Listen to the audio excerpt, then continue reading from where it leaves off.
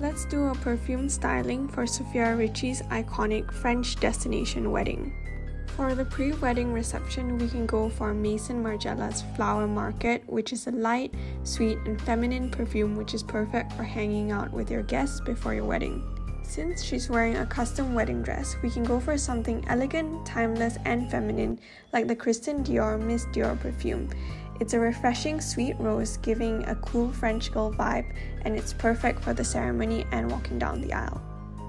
Sofia mentioned that she likes to have a fun and casual vibe during the reception, so the YSL Libre would be the best choice as it's classic, sexy, and bold, and it will last all night till the next day.